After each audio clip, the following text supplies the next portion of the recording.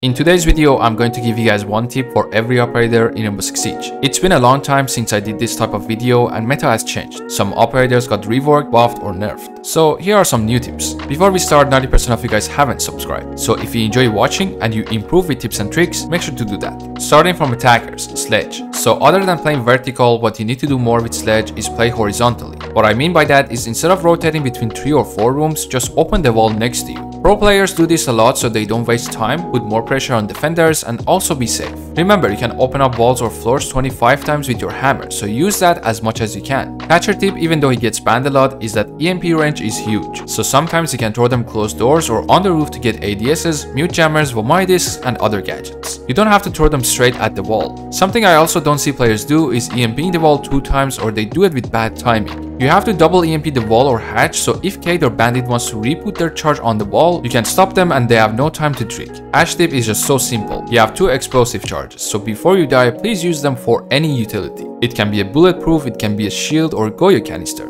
Just use your gadget and then you can run around for kills. For Thermite, place your charge on the wall as the EMP or Kali charge is going off. Some of you wait till the EMP goes off and gets the charges and then you place your Thermite charge, but that will get tricked. So even if the wall is electrified, you have to lose like 10-15 damage but have your charge on the wall. This way you won't let Bandit or Kate trick you. Twitch drones are different now and you can zap cams and other utilities from any distance, so make sure to do 2 things. First, go from unexpected place so you don't lose your drone and you don't have to go close. Stay as far as you can and you still be able to get rid of defenders' utilities. Credit to Coconut Bro for this example on Clubhouse, which can shoot Bandit mute charges from spawn. With Monty, always try to put pressure on defenders. What most of you do is just stay on the door and block it. That's it. You just keep looking at them. Move towards them, extend and unextend your shield so you can scare or distract them. Just don't put yourself in a spot where they can shoot you from 3 different angles. For Glaz, first of all use suppressors so they have absolutely no idea who's shooting and from where they are getting shot. Second tip, which I feel like is more important, use your speed. Glaz is now 3 speed and still Glaz players stay outside, hold an angle for 2 minutes. Pull out your SMG and run through the smoke and take the gunfights. Sometimes you can bring nades if your teammates are bringing smoke for you. The best tip for Fuze is combo your gadget with breach charges and there's no way you don't get a kill. Place your Fuze charge on one side and before you detonate it, place a breach charge on the other side. Now when you Fuze them from above, they will run to your breach charge hole and that's just a free kill. Blitz tip is rush, but find the best way to do it. You gotta see where the defenders are and what setup they have. Then use your smokes and go for it. Just make sure you don't use your flash too quick and don't run too much so they can't shoot your legs. IQ can be a fragger, but you have to make sure first you're doing your job, which is finding defenders' utility and taking care of them. Especially wall camps. You gotta be the first one to enter and figure out if they have wall camps, pre-placed C4s or if there's a pulse or solid scanning. Then you can go around and shoot people. Blackbeard is the worst operator in the game right now. There is absolutely no use to play BB and the only thing you can do to make him 1% better is get active and move around and pray that the enemy misses some shots so you can survive. If you want my honest tip, don't play BB ever. Capitao is actually underrated now that you have secondary heartbeat gadget, but my tip for him is use your fires first to cut off rotations and then smoke their line of sight. If you smoke first, they can move around or change position and make a play. Plus make sure your smokes are on their side, so even if they run through them, you can see something. Never smoke close to you cause you'll be just putting yourself in a disadvantage. Hibana tip is different from others. I see people usually play Ace and Thermite and that's completely fine, but for some balls and maps, you have to play Hibana. Obviously she's better for hatches, but what you can do is make long angles which they can't go through it. You probably have seen defenders who run through the breach and push you, so with Hibana, you can stop the aggressive play and put more pressure on them. Jackal is pretty simple. You scan footprints and you have the info, but you have to also know the color of footprints.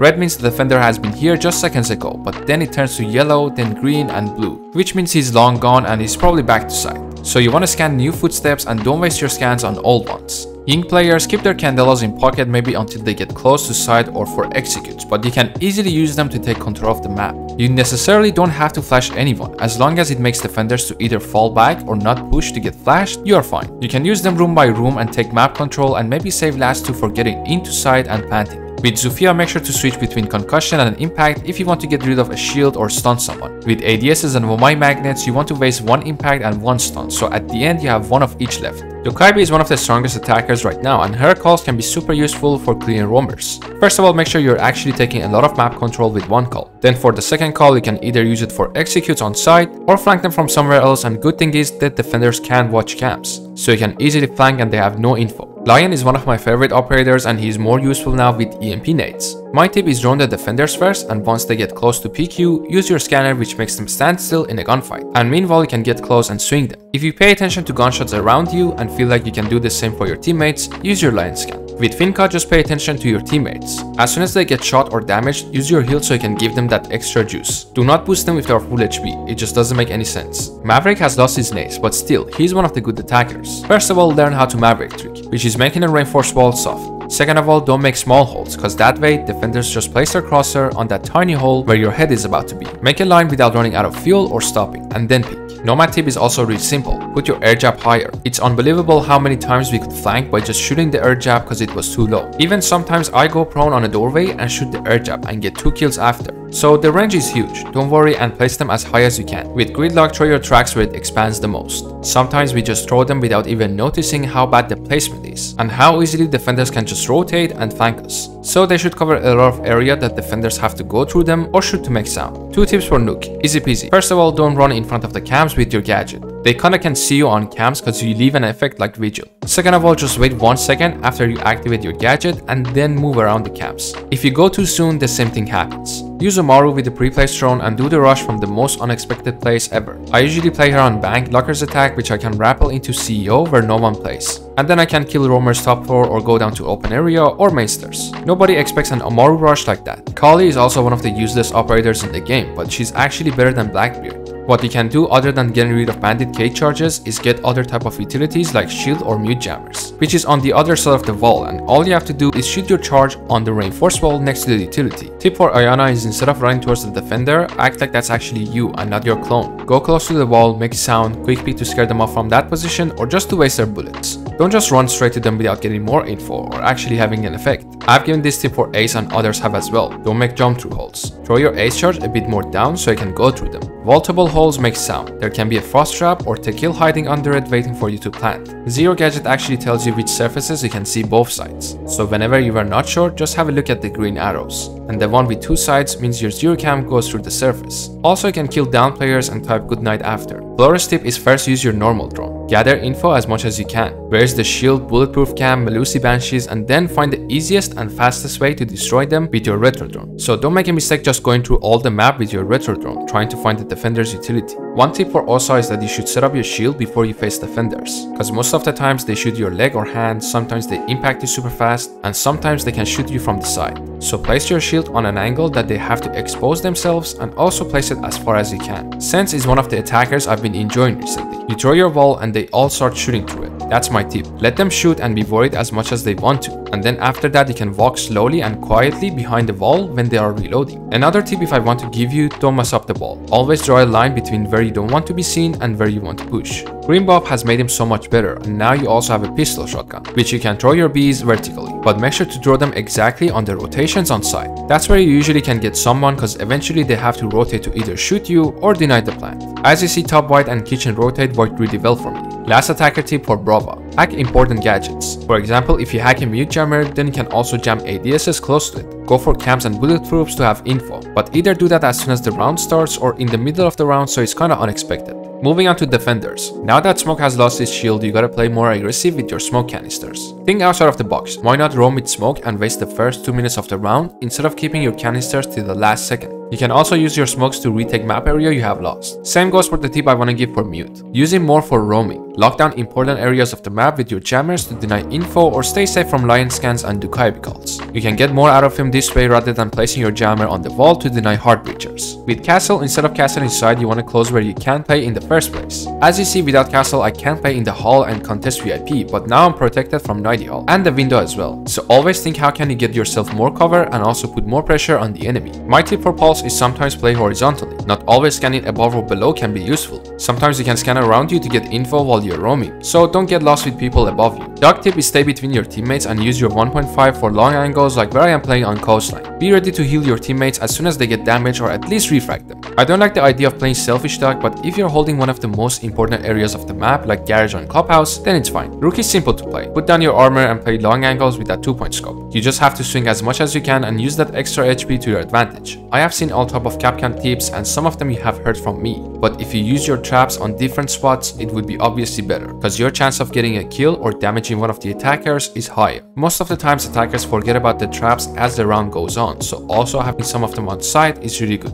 Tachanka is super underrated. You can waste a lot of time because of how many fire grenades you have, so as soon as you get info where they are, cut off that rotation with your grenades and force them to rotate around like this Sledge. One tip for Jager is please put your ADS different places. It's like Kapkan tip I gave you. This way you keep your teammates safer unless again there is one important spot that has to be held and ADSs are needed. With Bandit, always have one of your charges down and the other one in hand. As soon as EMP or heartbeat charge goes off, you want to start tricking and always be careful with nades. Frost tip is place your frost traps all the way to the side of the window, so when attackers jump in and want to shoot it, they usually shoot in the middle, but actually the trap is on one of the sides and they miss it. My tip for Valkyrie is you don't have to see the whole room with your cams. Sometimes you can place them somewhere that is hidden, but you can hear sound and give info based on audio. It also doesn't have to be on top of the room. It can be under the desk where they have to go prone to find it, and usually attackers look up for wall cams. Then we have Cap. One simple tip, go hide. If they know you're Cap, then they will be super scared or they all push together as a team, and there's no way you can get interrogation. I've seen players who play Echo that just leave their cams on site for the last second that maybe attackers want to plant the bomb. What you should do instead is move it around, get info as much as you can on attackers, join your roamers or sometimes yourself and play aggressive. Obviously you know how Mira works, but did you know you could trick Ace or Thermite? If you're late with Ace charge, then it's even better, cause you have a hole on top to peek. Even if you actually trick the charge and then they punch your window to place another charge to open the wall, you can open your window and throw impact or C4 through it. Tip for Lesion is you can place your goo mines on windows and barricade it, and cause of all the broken barricade, your goo mine is actually hidden. So attackers rappelling on window will get into it and they have to get off rappel to pull out the goo mine. Other than that, don't place your mines exactly in the middle of the door. You can hide them on the side and they will still get into it. With Ella, just play aggressive. Your mines are super powerful, so what's the point if they get into it and you're not close enough to shoot them? Vigil tip is try to waste as much as time you can but don't die. What you want to do next is get back into side and use your gadget still cause the range works vertically. So attackers droning might still think you're top floor, but in fact you're just on side. Master cams are actually pain in the ass, but if you use them on side. I also used to think they can be really good for offside, especially if you place them out of reach. But think about it, attackers use most of their utility until they get close to side, so probably they run out of ash charges and nades, and that's when your master cams can be lethal. My tip for Alibi is use her prismas more on the angles you want to pick, so when you do, they shoot your prismas and you have the live info to push them. Obviously on Windows they work very well, but you might not be able to take the gunfight. People usually ban Clash and not everyone play her, but if you do, play the shotgun cause you can make rotate and holds, and play close to your team cause she can be super annoying to deal with. Make sure there's always one of your teammates behind you to act on your info. My tip for Kate is learn tricking, especially with how much Thatcher gets banned and how easy it is to trick the wall with new EMP grenades. All you have to do is either pick up the claw and put it down or throw it up and down cause the range of new EMPs are very small. So if attackers mess that up, it's over. To make your Mozzie pest more effective, shoot down the floor open and throw your pest inside there. Then there's no way they can bypass your pest on the door. Also in prep phase, shoot drones, and then on action phase, use your pest to deny more info and waste more drones. My Warden tip is position yourself where the execute is happening. So many Warden players are busy running around the map with 1.5 scope that they won't be able to kill a Monty planting in a smoke on site. So always be aware of attackers push. See which side they are taking, what ops they are playing based on gunshots, and be ready anytime to use your glasses. Goyo tip is that the fire of your canister actually spreads around like this one on half full of chalet, which covers the default plan. But other than that, make sure wherever you place them, you can detonate them without putting yourself at risk. And they go for 20 seconds, if I'm not mistaken. So wait 20 seconds and then detonate another canister. Throw your Vomai magnets far from other gadgets, like ADSs or mute jammers, so in case they catch a nade or explosive, they don't destroy other utilities. Also don't place them close to yourself so it doesn't force you to go back from your position. Make sure if you play Oryx, it's on the maps with lots of hatches, cause you can put a lot of pressure on attackers with your ability. Maps like Chalet, Coastline or Border are really good for Oryx, cause they provide lots of flank potential that the enemy team can handle it. You can go up, down, go back up again, and that's super time wasting. My tip for Melusi is place your Banshee somewhere that you have time to collect the info and contest that area. Some of you place your Banshee on top of the stairs where they can't kill you and it would be too late to contest it. So it has to be further back from side to hold them off and give you info. For Aruni, like Goyo, place your gadget close to yourself and somewhere that can activate them without putting yourself at risk. So if they're on site or somebody you play basically all the round, that would be perfect. The best tip for Thunderbird is to put your Kono stations all over the site so anyone can get healed. Or if you use your heals for roaming or holding down one area, if you give that up and want to go back to site, make sure to shoot the Konos so attackers don't get healed. Thorn can be lethal if you use her shells together and combo them with barbed wire, or on default pants so at the last seconds when they're low on time, that trap pushes them off and you can swing them. Basically, you should use her more like Ella. You can't place your traps on staircases just for info. My tip for Azami is figure out where the attackers are pushing from and put a lot of pressure on them with your Kibas. You can block any angle and force attackers to waste a lot of time and utility. She's designed to be annoying for attackers, so if you just sit on site and block some normal angles, then you're using her wrong. With Solis, you have to use your scanner constantly because you can see different ops like Lion, Nokk, Blitz, or Ace and Thermite using their gadget. You can see people on cam and that's free info, and also when you're roaming, look around for any type of flank cams or Nomad air jabs. And last defender Fenrir, use 3 or 2 of your F-nuts on site and 2 or 3 off-site for roaming. Make sure you activate some of them to hold any type of rush or fast push, and just like Ella and Torn, be ready to play off your F-nuts. If you're not close to them, deactivate them so you don't lose one of your codes. And that's it for all the tips for every operator in Rainbow Six Siege. Hope you find it useful. Don't forget to like and subscribe to the channel and check out other tips and trick videos. Much love everyone, and I see you all in the next one.